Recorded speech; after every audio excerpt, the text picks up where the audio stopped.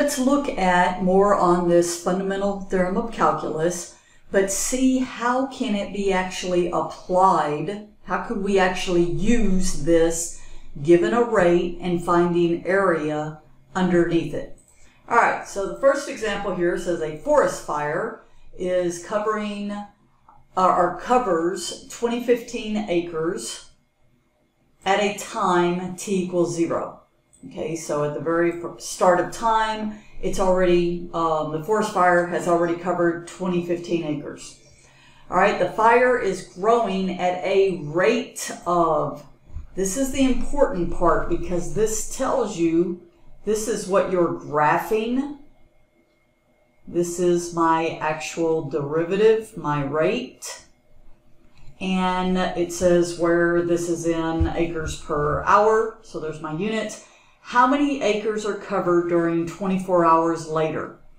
So what I'm trying to find is this point, of course, right here is going to be 24. I'm trying to find this area underneath here because what this area underneath here will actually give me is acres. Okay, so remember that the actual rate is in acres per hour, but what I'm looking for is the actual acres. So I know that I want to find from 0 to 24, because it says 24 hours later, based off of this rate in terms of my variable t. Okay, so this is what I'm trying to solve. What I probably would do is pull the 8 out front, and then I know I'm going to need to use the power rule, so I'm going to make the square root the 1/2 power. Okay, so that gives me 1/2 power. And now from here, I can actually use my power rule that says this would become t to the 1/2 plus 1 over 1/2 plus 1. And this is what I'm going to be evaluating from 0 to 24.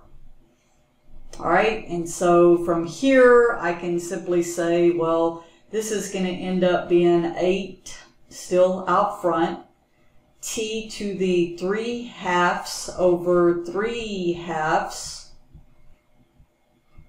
And you're going, how in the world did you get that? Well, hopefully you kind of sort of remember adding 1/2 plus 1, you have to get common denominators. So that's how I'm getting that 3/2 value. All right, and now from here, you just simply pick up your calculator and you plug everything in. There are, things that you could do. You could move this up here and make it 16 over 3, but I kind of leave that up to you. Some of you will just pick up your calculator. But remember what you're doing. You're doing f of b minus f of a. And so in this example, you're doing f of 24 minus f of 0. And once you work that out, you will get a value that I want to see what you get. And then notice it says how many acres are covered 24 hours later. You're going to take whatever answer you get and you're going to have to add it to how many acres have already burned. So be sure you finish that one up and get me an answer. All right, let's look at another one, another example. All right, next says water is pumped out of a holding tank at a rate. So you already know that this is this function graphed. That's my derivative in liters per minute, where t is in minutes since the pump started. If the holding tank contains 1,000 liters of water when the pump started, how much water does it hold 1 hour later? So that tells me I'm going to find how much was pumped out and take 1,000 minus it. Okay, because that's how much it had from the beginning. So again, starting out, I know that this is a rate, 7 minus 7e to the negative 0.12. That's kind of horrible looking. Let me see if I can make that a little better. 1 to t, and of course with respect to the variable t. This is one I actually, and let me get my interval here. So notice this is in minutes and it wants to know how much water does it hold 1 hour later. So 1 hour later would be from 0 to 60. Now this is one I probably would separate, meaning I would go from 0 to 60, 7 with respect to t, and then 0 to 60, 7e to the negative 0.1 to t dt. So all I did is I thought, well, this might be a good idea to separate these and do the integrals, okay, end up doing the integrals here individually. All right, so this first piece right here, hopefully you know we've talked about already this constant. The antiderivative of 7 is 7t, and so that's going to be from 0 to 60, minus, so this is that minus right there. I have a 7 out front, and this piece right here is that 1 over k, where k in this case is negative 0.12, and then the e part just simply stays the same. 1 to t, and I'm evaluating that from 0 to 60.